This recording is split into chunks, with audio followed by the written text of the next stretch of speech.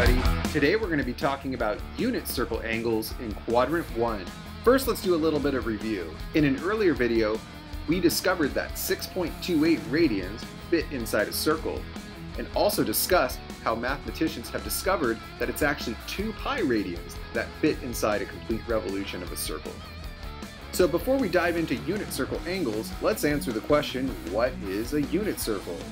It's really simple. A unit circle is a circle with a radius of 1 unit.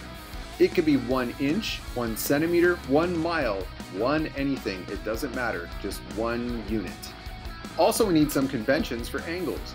Positive angles are measured counterclockwise, starting in Quadrant 1 on the x-axis. Negative angles are measured clockwise. But in this video, we're only going to be dealing with positive angles. So this is our goal. We want to memorize all of the angles in radians around the unit circle. At first glance, this can look overwhelming. So we're going to break down this task by looking at Quadrant 1 and then building from there. The angles that we typically memorize in a unit circle are considered special angles. And here are the special angles in Quadrant 1 in degrees: 0, 30, 45, 60, and 90. The reason these angles are considered to be special is because they have nice trig ratios, and we're going to be calculating those trig ratios in another video. Let's back up a second and recall that 360 degrees is equivalent to 2 pi radians. This means that 360 divided by 2, 180 degrees, is equivalent to pi radians. Well, if we take 180 degrees and divide it by 6, we would get 30 degrees.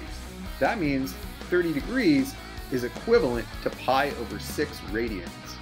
So now if we go back to Quadrant 1 in our unit circle, we can replace 30 degrees with pi over 6 radians. Going back to our chart, if we take 180 degrees divided by 4, we're going to get 45 degrees. So in other words, 45 degrees is equivalent to pi over 4 radians. Back to our unit circle, we can replace 45 degrees with pi over 4. Back to our chart, we take 180 degrees divided by 3, we're going to get 60 degrees. So 60 degrees is equivalent to pi over 3 radians. Back to our unit circle, we can replace 60 degrees with pi over 3. And finally, if we take 180 degrees divided by 2, we get 90 degrees.